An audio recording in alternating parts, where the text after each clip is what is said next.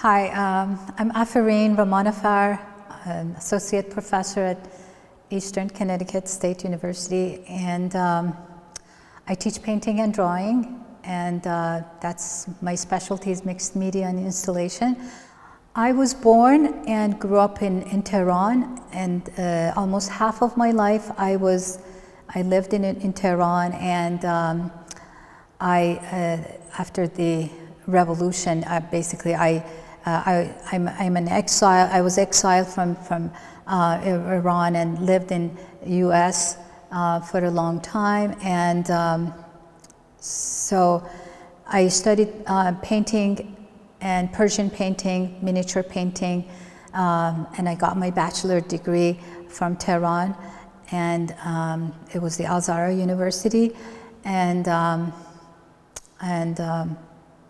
it was great, and I'm bringing all my experiences into my work these days also as well, incorporating that to my recent work. My work initially started as I started working professionally, more seriously, and when I was getting my bachelor degree. After a lot of training, and my specialty was, as I mentioned before, it was Persian painting and Persian miniature painting also as well as the other areas that I covered during my bachelor degree and getting my degree in fine arts and studio art. So I think the initiation started from there, and my work basically has to do with a lot of thinking process to bring these two cultures together that I was involved with. Half of my life living in Tehran and in Iran, and grew up in that culture, and coming here and kind of encountering a new culture. My study was, half of it I would say that it was more traditional, and the other half was more related to all the art courses that we're teaching now at the university here at Eastern and any other art schools. My upbringing, basically, it was quite kind of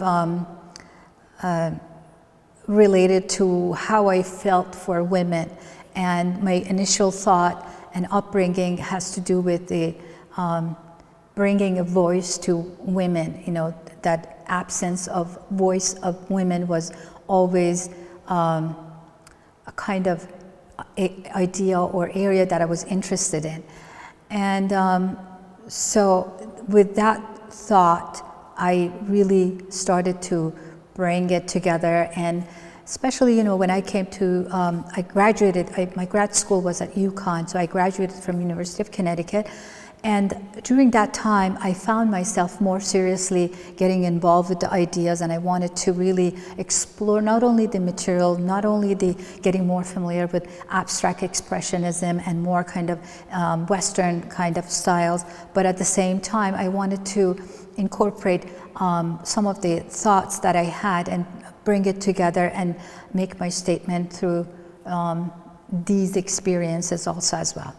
In general, I think the comparison is huge. It's a really big gap that I see, and obviously Western society has more kind of been involved with the growing aspect of the feminism, but at the same time, Iranian women, they never stopped, and there are poets that and writers and artists that they've been quite kind of involved with all these revelation that we're talking about.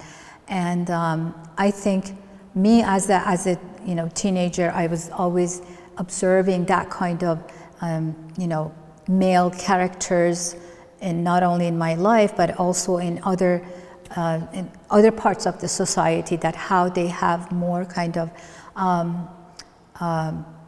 more decision makers, and not quite giving authority to women, but at the same time, these are some of the thoughts that I brought in through the work of mine.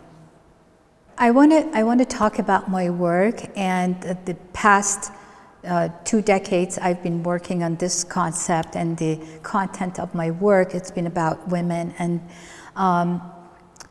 But the recent project that I have been really involved with it, with the multiple grants that I received, and I'm so thankful of receiving those grants from the university, and and that helped me out to develop myself and my artistic work also as well. So my work, my recent project is a Women of Shahnameh, the Book of Kings, which is, I was mainly focused, I mean, the poet is Ferdowsi. Ferdowsi lived in 10th century, and he was the greatest poetry book that he wrote, that he took about 30 years to write that book. So this epic story of kings and lifestyle of the kings was amazing, and there are numerous women that it's been mentioned in this book. And so Women of Shahnameh, for me, it was one of the areas that I started, reading the poetry, and I wanted to really revive their characters and kind of reinterpret their characteristics and make them my own, interpretation all of a sudden of these characters. So the Woman of Shahnameh, I covered not only the large-scale paintings and installation and filmmaking, animation film, virtual reality, and all these things brought, I expanded my area even more and more with different approaches to develop this project.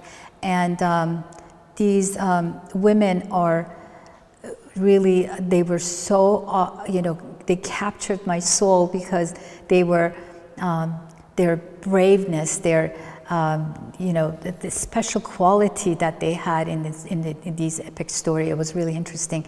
And I also decided to, portray them. So that's the story of Women of Shahnameh. I really enjoyed my being in my studio and work, and that I lose track of time sometime. I love that. And I think the involvement, it's just not only physically being involved, but emotionally, mentally, I am totally involved with it, and that's how I really enjoyed my time there. And as far as the student and working with students, I think one of the most amazing things that I really enjoy in my students, when I see that they accomplish learning, accomplish a final beautiful project at the end. And that's the best time of my studio work and working with my students, to see them that they're growing, they're learning, they're practicing, and they're putting effort. One of the best advice that I have for the students is to be inspired and to keep inspired.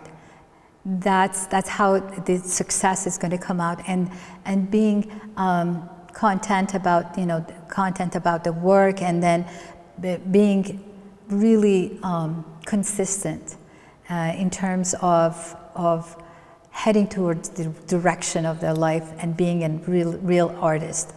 That would be my suggestion, to use that kind of inspiration and follow it up all the way until they get there.